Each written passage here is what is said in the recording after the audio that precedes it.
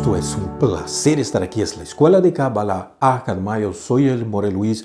Shalom bem grande. Bem-vindos. Estamos com Baal Shem Tov, vendo toda essa beleza de como ele estruturou Bar Mitsvah com o numeral 13 sobre a base do Zohar Akadosh. Por isso é que nos dias de Baal Shem Tov nadie lhe queria escuchar. ¿Por quê? Porque ele não sabia nada de Torá, não havia nada que aprender. ¿Se imagina?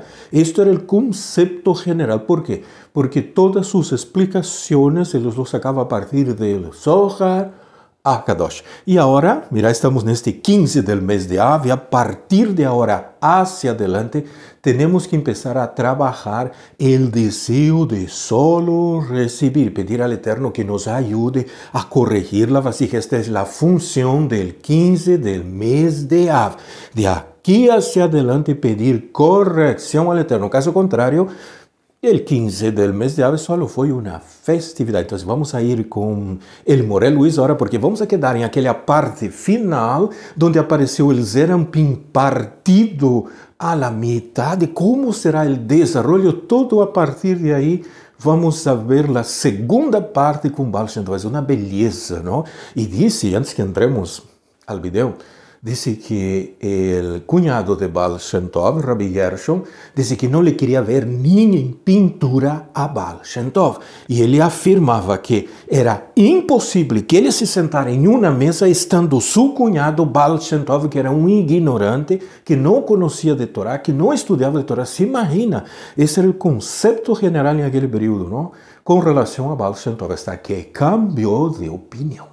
Vamos ali, Alma nos vai ajudar esto. Vamos a escuchar essa partecita. Temos o árbol sefirôtico. E Baal Shem Tov diz, estás vendo Maljut em ambos casos? Ele disse, não, Maljut não entra completo. Por quê? Porque neste Maljut não está masculino e feminino. Bajou a ele solamente o desejo de receber. Então, se no lado da direita eu tenho um Maljut, o Maljut não está completo. Ele está à metade. Estás vendo? Vamos a colocar.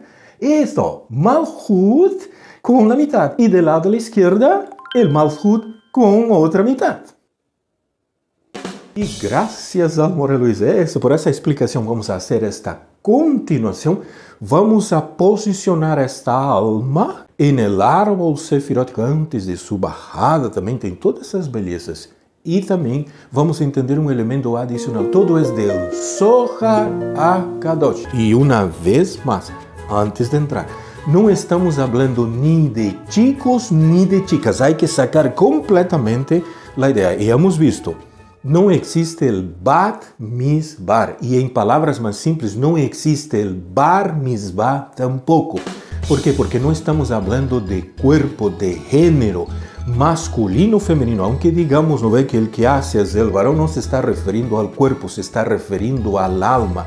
Todo é a nível de alma. Então, vamos a posicionar toda essa estrutura en el árbol de la vida no momento que o Eterno parte a alma. Que beleza, acompanha-nos.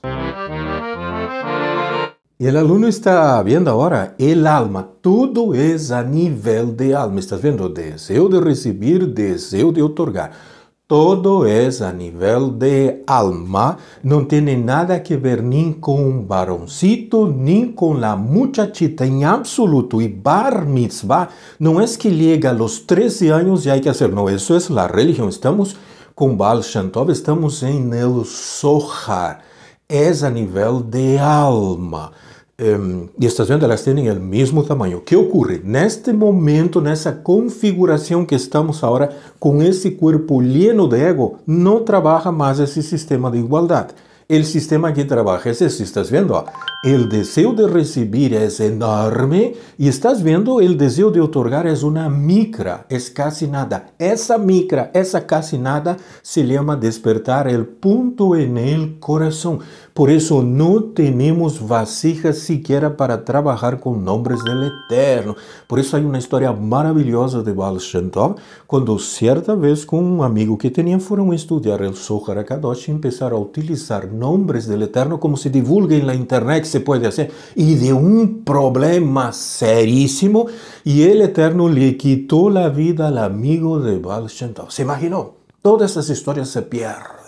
Então, vamos olhar o que ocorre. tenemos el alma, está arriba, en los mundos de arriba. ¿Estás viendo? El alma tiene deseo de recibir, deseo de otorgar. Primera cosa que el Eterno hace es, separó el alma. Muy bien, la separó, ¿estás viendo? Están separados. ¿Qué ocurre? Colocamos el árbol de la vida y el Eterno va a tomar el deseo de otorgar y lo va a llevar a la Sefirá de Jochma y va a tomar el deseo de recibir y lo va a posicionar en la Sefirá de Binah.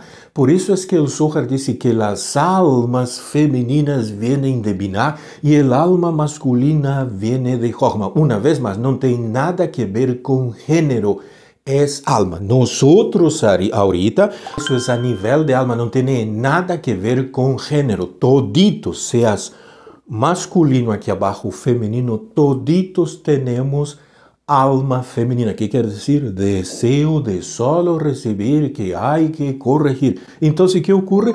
El alma masculina queda guardada en la Sefirá de Jochma y la que baja a ese mundo físico que ahora estamos en Maljut. Maljut es la alma femenina, exactamente. Entonces todo el árbol desaparece. ¿Qué ocurre? Ahorita aquí abajo, nuestra alma es esto. Solo tenemos deseo de solo recibir. Ni siquiera alma tenemos. ¿Estás viendo? No hay. Es deseo de solo recibir. Entonces, ¿qué sucede? El Eterno, ¿qué hace? Cuando despertamos el punto en el corazón, le pedimos al Eterno que por favor nos ayude a corregir la vasija. Reconocemos que tenemos ego, que somos una generación densa, que solo quiere pedir y pedir y pedir. ¿Qué sucede? Se despierta un punto en el corazón. ¿Estás viendo? El corazoncito tiene ese puntito. Ahora le sacamos el corazón y el punto. Y estás viendo, aquel trocito chiquitito de un deseo de otorgar se despierta.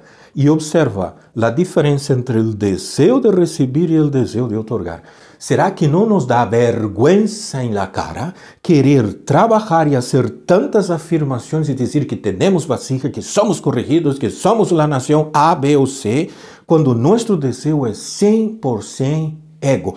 Esta vasija que estás viendo aquí es 100% ego y solo 1% luz. ¿Se imaginó?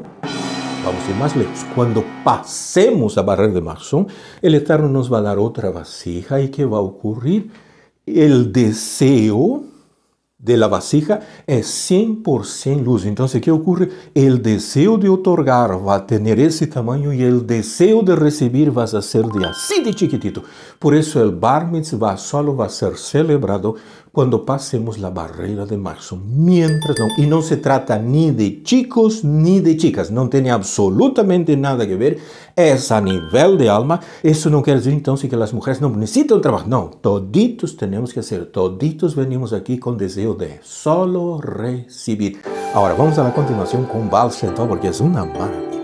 Tenemos el árbol sefirótico y Baal Shem Tov, ¿estás viendo Maljut en ambos casos? Ele dice, no, Maljut no entra completo. ¿Por qué? Porque en este Maljut no está masculino y femenino. Bajó a él solamente el deseo de recibir. Entonces, si en el lado de la derecha yo tengo un Maljut, el Maljut no está completo, él está a mitad. ¿Estás viendo? Vamos a colocar esto, Maljut con la mitad y del lado de la izquierda el Maljut con otra mitad.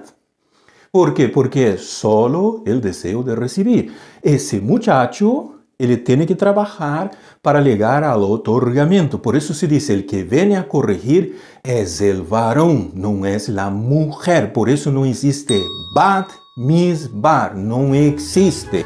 Se inventó para poder estar de acuerdo y conforme, elevarse en la sociedad y todo el mundo tenga su fiestita, sean los chicos o las chicas. ¿Estás entendiendo lo que hizo la religión? Vamos a sumar ahora. Yo tengo mitad de Maljut más mitad de la otra Maljut. Tengo mitad de la derecha, mitad de la izquierda. Si yo sumo las dos, ¿cuánto da? Da un Maljut. Entonces yo coloco el numeral 1 y voy a sumar 6 sefirot del Zeer Anpin del lado de la derecha, 6 sefirot del Zeer Anpin del lado de la izquierda, yo tengo 12. 12 más 1, 13. Por eso se hace a los 13 años. Y ese Bar Mitzvah es trabajar la energía de la derecha con la energía de la izquierda, mezclarlo con mitad de Maljut del lado de la derecha, mitad del Maljut del lado de la izquierda. Si los mezclas se consigue un Maljut entero. Esto es el numeral 3, esto es el Bath Não bate es chica, não é? Não é bate, é Bar Mitsvah. Porque Bar Mitsvah é a los 12 anos. E 12 anos eu não consigo no árbol severótico. Haga lo que haga. Não sale.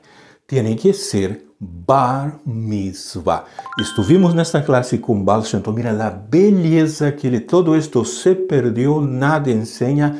Não há Humashim que contenga o que se explique a Torá a partir dos comentários de Baal Shem Tov. ¿Por quê? Porque não lo veem como um grande sábio, como um grande erudito, solamente lo veem, lo mistificaram. Su carreta voladora e todas aquelas histórias, e o violonista sobre o techo, e todas aquelas coisas. Não, senhores. ¿Estás vendo o que é Bar Mitsvah? E com isto, recém, el varón, el que tiene que venir a corregir, ele vai empezar a trabalhar e passar de su deseo de solo recibir al deseo del otorgamento hacia el Creador. Então, ele vai ter por primeira vez Maljut completo. Isto que se chama em la Kabbalah é este procedimento de acá, que também está no triângulo de Rabbi Menachem Mendel de Kotz. Los niveles inanimado, vegetal y animal no se despierta el punto en el corazón, no se empieza a estructurar el alma, no se posiciona el alma acá como nos enseñó la moral. Miren, todos quem medita y trabaja con códigos y chains, todos los cabalistas dicen está en nivel vegetal. Y nesse nivel vegetal não há sistema embrionário, amamentar, pequenez e grandez, que só ocorre no humano. Por isso é o Bar Mitsvah. E hacer el Bar Mitsvah como uma festividade que a partir de agora estou obrigado a mitzvot, ele não despierta ninguno de esos níveis del desarrollo del alma.